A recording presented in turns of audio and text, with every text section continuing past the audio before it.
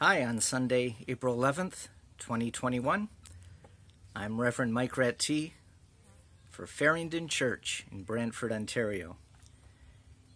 Coming to you from my house because we're shut down for the month by provincial lockdown. But it's a wonderful spring day, and I'm trusting and praying for you that God meets you right where you are. Let us pray and then hear from John's Gospel.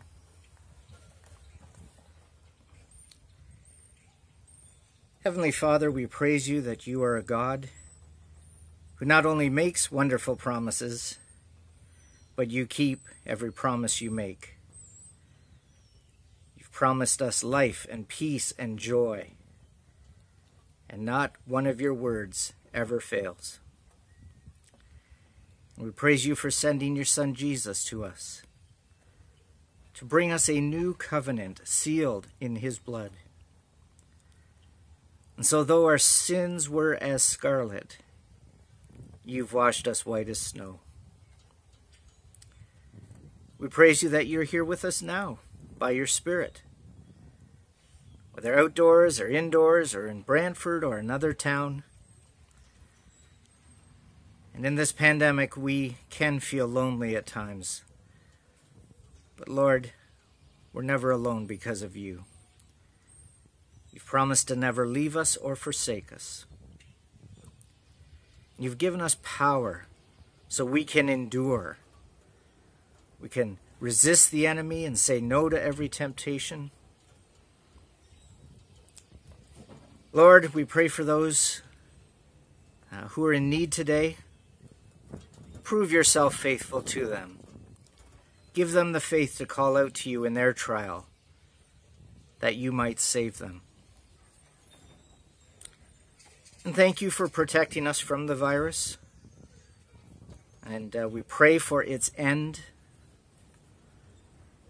So many things we took for granted before, Lord, we don't anymore. We say thank you for all our blessings. Now we ask you to cause the entrance of your word to give us light.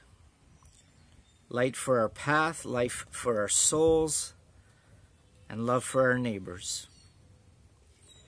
We pray for Jesus' sake and in his name. Amen.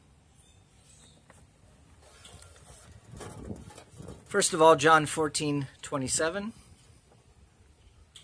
Jesus says, I'm leaving you with a gift, peace of mind and heart. And the peace I give is a gift the world cannot give you. So don't be troubled or afraid. And then John chapter 20, starting at verse 19. That Sunday evening, the disciples were meeting behind locked doors because they were afraid of the Jewish leaders. Suddenly Jesus stood among them, and he said, Peace be with you. As he spoke, he showed them the wounds in his hands and his side, and they were filled with joy when they saw the Lord. Again he said, Peace be with you. As the Father has sent me, so I'm sending you. Then he breathed on them and said, Receive the Holy Spirit.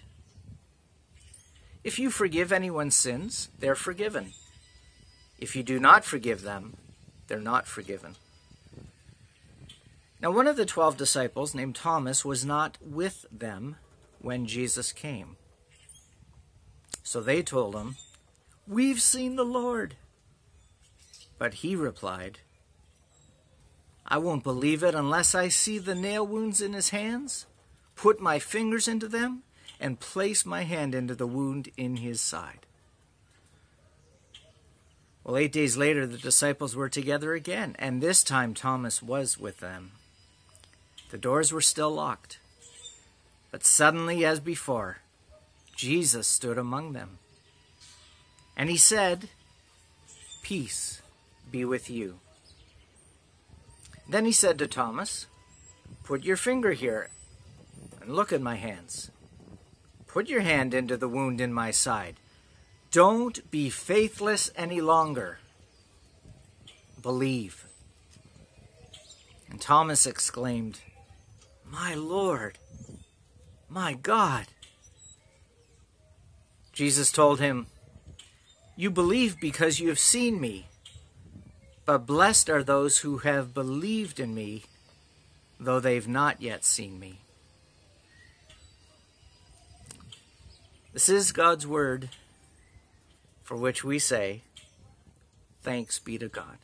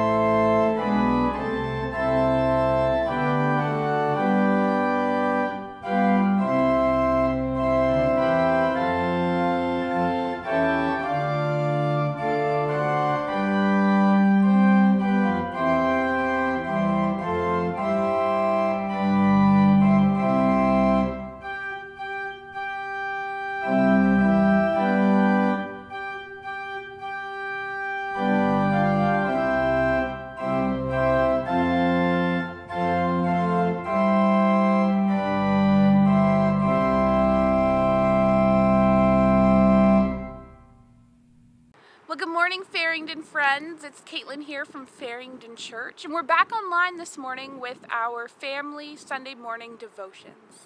This morning, to get started, we are going to read some Bible together, and we're going to be reading the story about Jesus and him appearing to his disciples after he's risen from the dead. So we're going to be reading from John chapter 20, and we're going to read several verses. It was the first day of the week. That evening, Jesus' followers were together. The doors were locked because they were afraid. Then Jesus came and stood among them. He said, "Peace be with you." After he said this, he showed them his hands and his side. His followers were very happy when they saw the Lord. Then Jesus said again, "Peace be with you. As the Father has sent me, I now send you." Thomas was not with the followers when Jesus came. Thomas was one of the 12 disciples. The other followers told Thomas, "We saw the Lord." But Thomas said, "I will not believe it until I see the nail marks in his hands, and I will not believe until I put my finger where the nails were and put my hand in his side." A week later, the followers were in the house again. Thomas was with them. The doors were locked, but Jesus came in and stood among them. He said, "Peace be with you." Then he said to Thomas, "Put your finger here. Look at my hands. Put your hand here in my side. Stop doubting and believe." Thomas said to him, "My Lord and my God." Then Jesus told him, "You believe because you see me, but those who believe without seeing me will be truly blessed." Well, I wonder how many of you like to read. If you like to read, I want you to comment down below and let me know what your favorite thing to read is. Maybe it's a picture book, maybe it's a graphic novel, or perhaps it's even a chapter book. When I was around 8 to 10 years old, I really didn't enjoy reading. It was a chore, I couldn't find anything that was interesting to read, and when I'd go to the library, I struggled to find a book. Then, one day, I found the Ripley's Believe It or Not books. Now, these books are filled with all kinds of weird and strange stories and all kinds of fun photos. I really like to pick these up off of the library shelves and take them away with me and learn about all the weird things happening in the world around us. I thought this morning I would share two strange stories with you from inside this Ripley's book. So the first one is about a group of people in Germany. I'm going to hold this up here. I hope that you can see it. And it's all about these people who would leave work early on a Friday afternoon, and they would head to their streets in costumes and decked out office chairs, and they would have office chair races. Now, I feel like if we saw that around here, we'd think it was strange. Now, the second story I want to share with you today is about a place in California. Down in the US, there is a wall completely made out of gum. And a lot of people believe that it's not just fun to chew and stick your gum on the wall, but it also brings you good luck if you lick some of the gum that's already on the wall. That is a situation that I would have to see in order to believe. Today in our Bible reading, we hear about a situation in which one of the disciples just couldn't believe without seeing. We hear about Thomas. Thomas was known as the disciple who doubted. And in our story today, we hear how he doubted that Jesus had been risen from the dead. We heard about how Jesus appeared to the disciples in a locked room, how he appeared to them and said, "I'm alive. Now go and do good works in my name." See, unfortunately, when Jesus appeared to the disciples, Thomas wasn't there. And when the disciples told Thomas all about this, he did not believe. He said, "Until I see his nail-pierced hands, and until I can place my hand in his side where the soldiers pierced his body, I just can't believe." About a week later, in the same locked room, Jesus appeared yet again to his disciples. And this time, Thomas was there. Jesus approaches Thomas, and he tells Thomas, "Come here. Look at my hands. Look at my side. It is I." Thomas looks at Jesus and he says, "It is you. You are the Christ." Jesus' words to Thomas are bold. He tells Thomas, "You believe because you have seen me, but blessed are those who believe and have not seen." A lot of people in the world around us don't believe that Jesus rose from the dead because they haven't seen it with their own eyes. But today, Jesus' words to Thomas reign true for each one of us. Blessed are those who believe and have not seen. Our Ripley's Believe It or Not book tells us all kinds of amazing stories that we might have to see in order to believe. But today I want to remind you of another book, a book that is filled with amazing stories that reality is we're never going to be able to see in order to believe. Our Bible is filled with amazing stories, miracles, and exciting situations that we are encouraged by the words of Jesus to simply believe, even though we have not seen. So this week, the week following Easter, I want to encourage you to continue reflecting on the great, amazing miracle that was Jesus' death and resurrection. And pull out your Bibles and read through the stories inside of it. If you don't know where to start where I did. And check out John chapter 20. Read through the amazing story of Jesus appearing to Thomas and the rest of the disciples. Let's pray together this morning. Dear God, when Jesus died and rose again, he broke all the rules of this world. He conquered and defeated death. For some of us, believing that truth is simple, while others of us have our doubts. Would you help us to understand this beautiful truth more and more every day? Amen. Well, friends, I hope you have an amazing Sunday. Bye.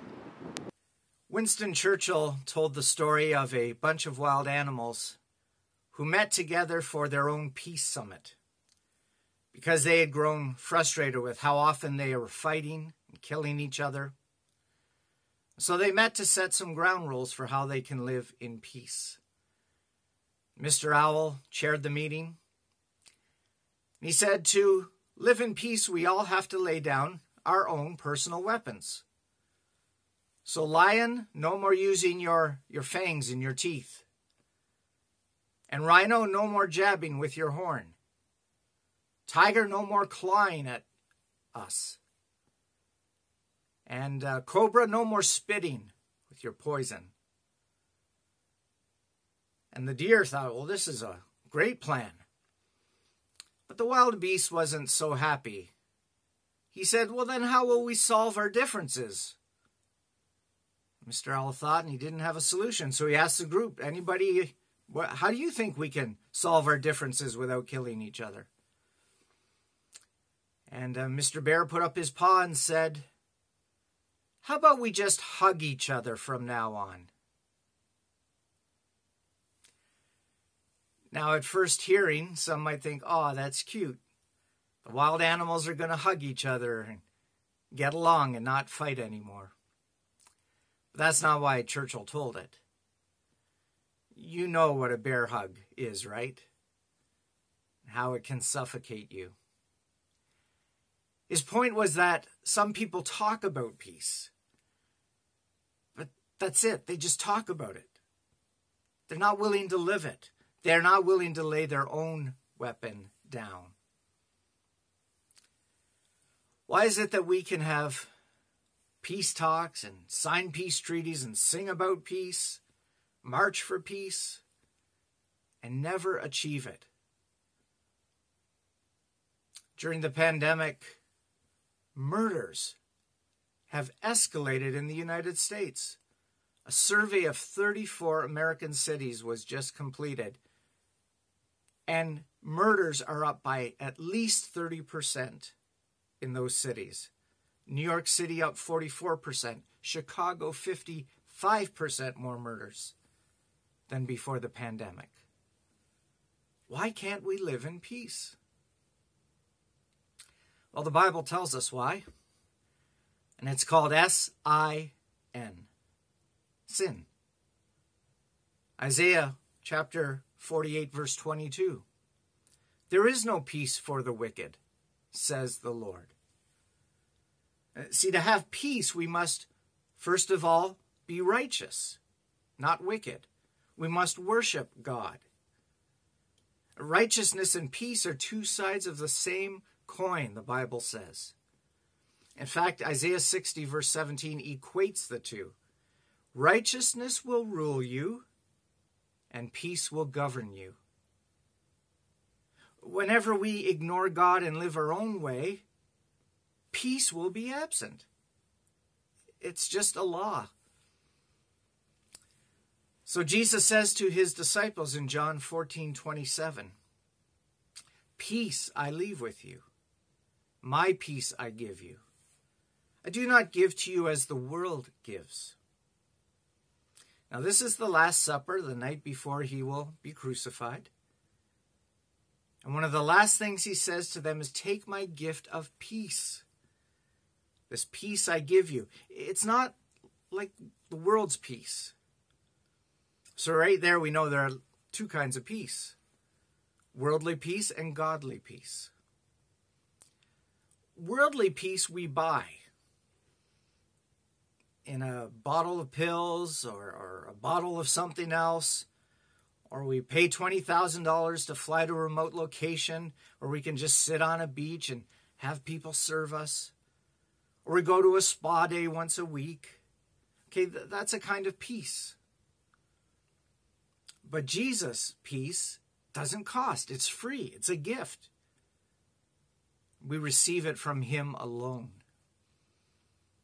Worldly peace lasts just a short while, until the pills or the bottle runs out, until the vacation ends, or the spa people say, all right, see you next week.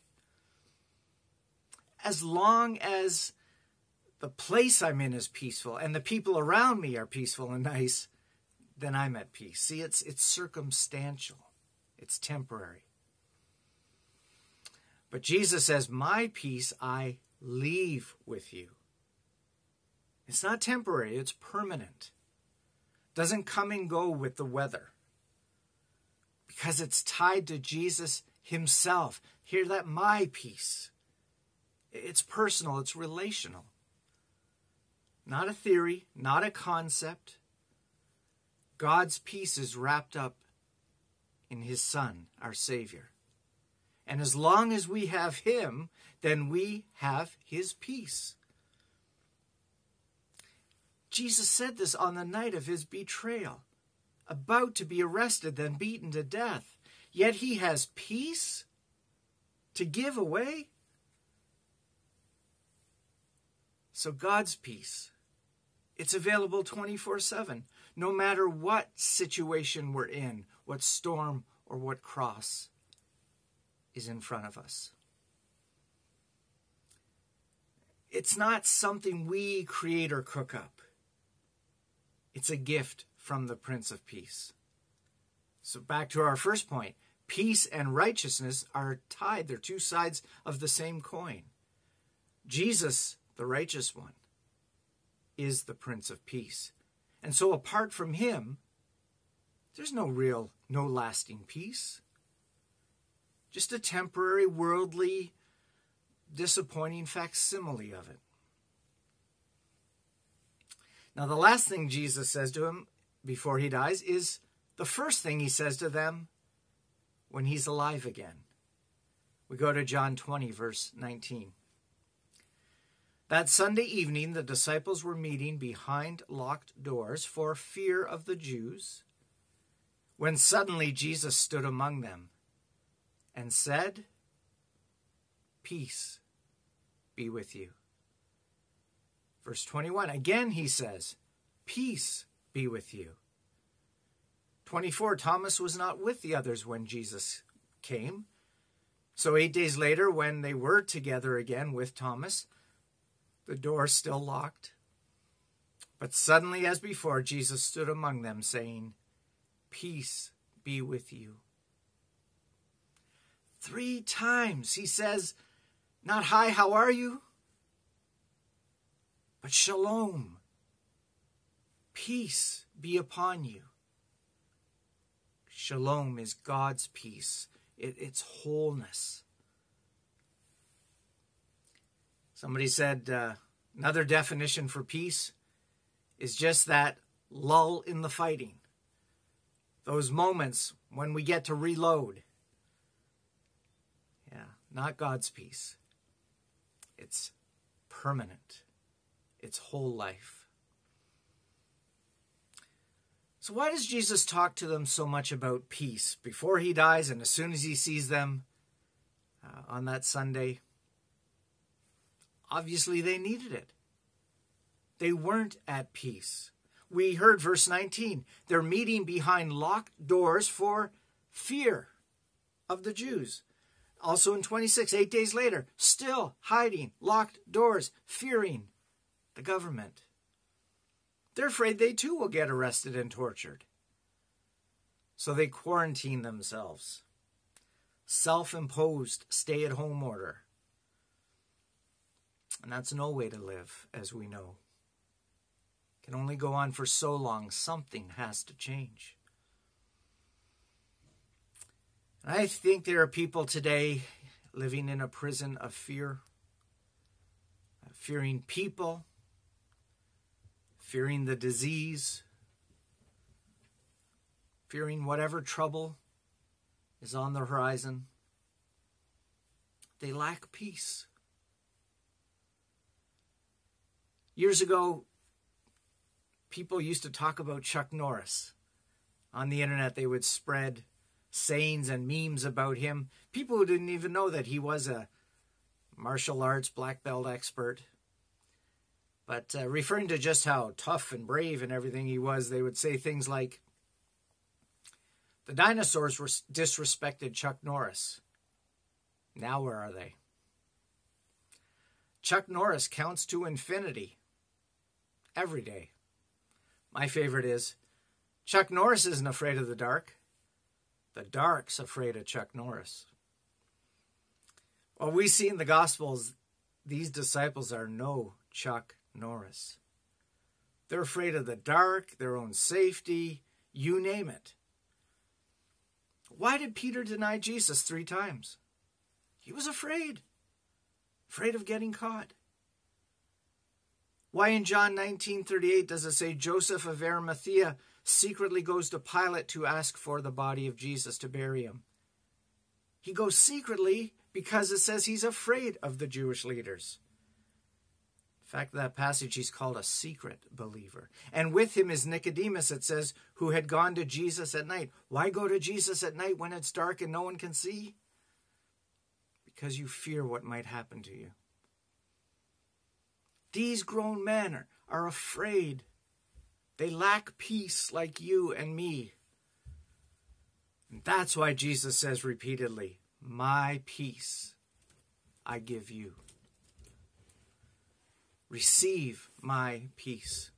Jesus may have three-peated the greeting of peace to cancel out Peter's three-peat denial of him. You deny me, receive my peace. You're afraid, have my peace. You don't know me, peace be with you. Wouldn't you like to trade your fear for his peace? I know I sure do. We can. And God invites us to with Philippians 4, 6, and 7. He says, don't be anxious. Easier said than done. But instead of being anxious, here's the solution. Present your requests to God with thanksgiving. And then the peace of God will guard your hearts and minds by Christ Jesus. That picture of guarding heart and mind, it's of an army that surrounds someone. So they're protected on all sides. No enemy can get through. And so when we pray to God with thanksgiving, telling him our needs and our fears, the Prince of Peace, the Lord Jesus, surrounds us. So the enemy can't get through to harm us. But only those who have peace with God can have the peace of God in their lives. Now, I've heard many Christians tell me they've experienced this peace when they were at the lowest point of their life, facing surgery, the death of their spouse, illness of a child, unemployment, whatever the storm. They told me that as they prayed, God seemed to feel nearer. The burden seemed to grow lighter. The way looked a little clearer. God didn't stop the storm around them. He didn't raise their spouse to life, didn't cure their child like that. But he calmed the storm within them. He increased their confidence or their faith level in him. Occasionally in life we'll get a miracle like that, where God says, okay, this painful trial, you don't have to go through it. Most often, though, he says, no, I'm going to let you go through that painful trial so you can know for sure how real and how strong is my peace. Peace in the midst of your storm. And God's peace is not this Zen-like state where we just, float on a cloud above all the cares down below on earth. Again, that's like worldly peace, where we just kind of get numb. We tune out. We get dull in our senses and our feelings. It's like we escape the reality for a while. That's not God's peace.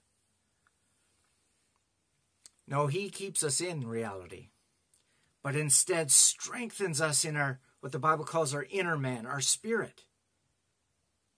So we can face the problem with confidence in him. That really is what peace is, a deep confidence that God will make a way where there seems to be no way. That though I'm limited in my abilities, he's unlimited in his abilities, and he'll bring me through. For he's promised, I'll never leave you.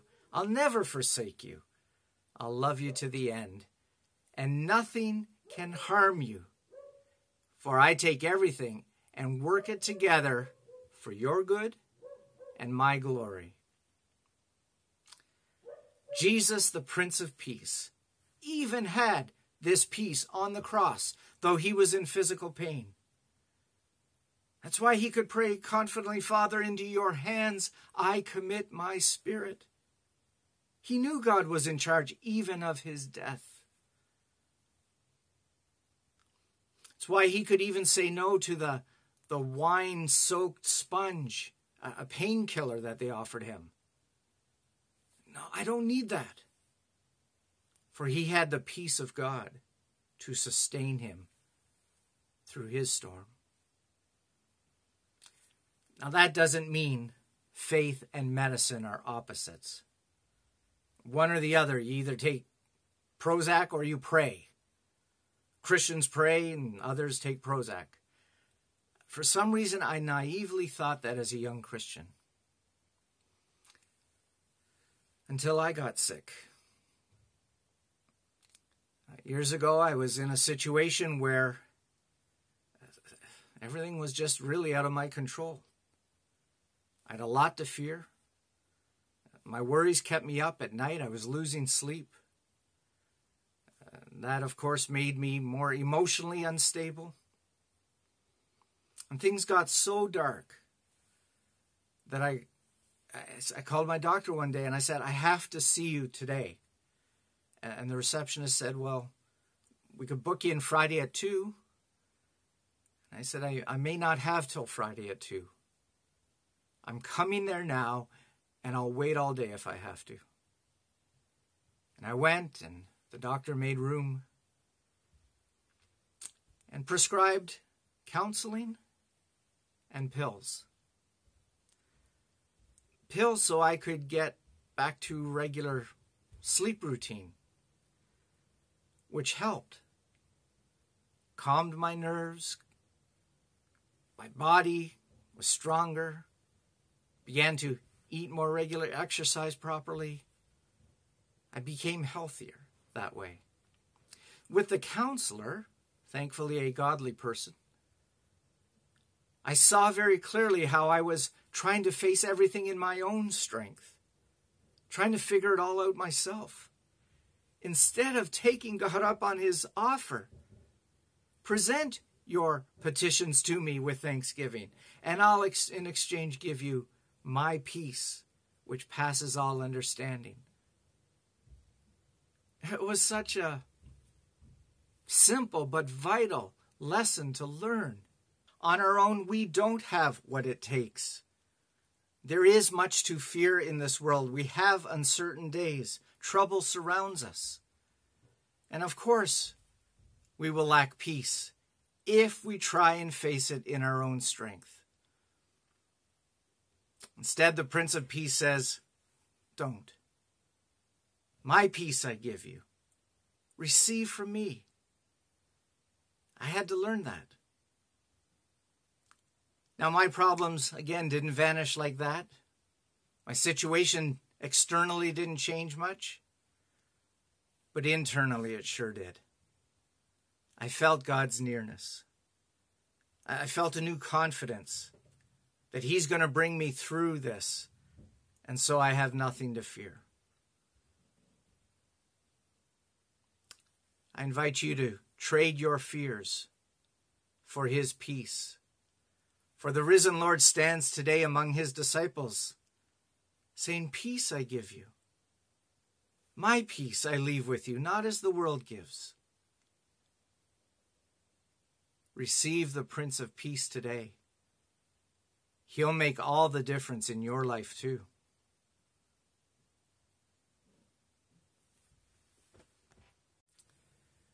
We take part in communion once a month at Farringdon, and I invite you to go get some bread and some wine or juice so you can take part with me. Again, the good news is that though we're separated physically, we're bound together spiritually by the Lord Jesus himself. We are his body. And he commands us to remember him in this way. I'm going to start with the Apostles' Creed, and if you know it, you quote it along with me. I believe in God, the Father Almighty, maker of heaven and earth, and in Jesus Christ, his only Son, our Lord, who was conceived by the Holy Ghost, born of the Virgin Mary, suffered under Pontius Pilate, was crucified, dead, and buried. He descended into hell. The third day he rose again from the dead. He ascended into heaven and sits at the right hand of God, the Father Almighty. From thence he shall come to judge the quick and the dead. I believe in the Holy Ghost, the Holy Catholic Church, the communion of saints, the forgiveness of sins, the resurrection of the body, and the life everlasting. Amen.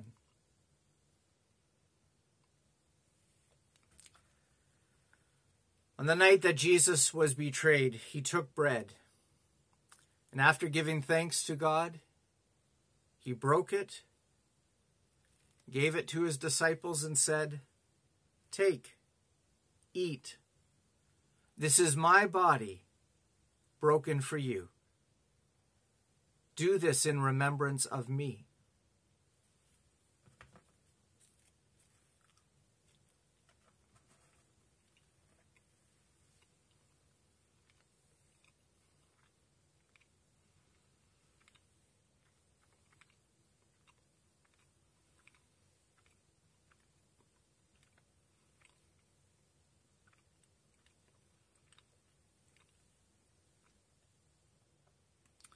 Thank you, Jesus, that your broken body makes us whole, gives us peace with God.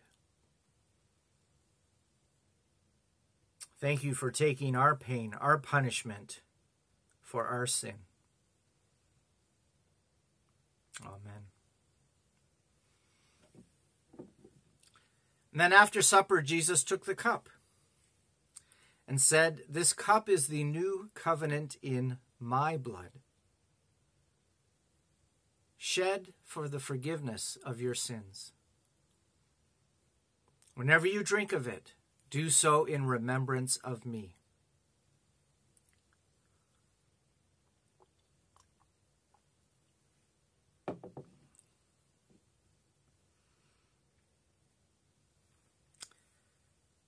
And Jesus, we praise you that your blood cancels every sin and washes us clean.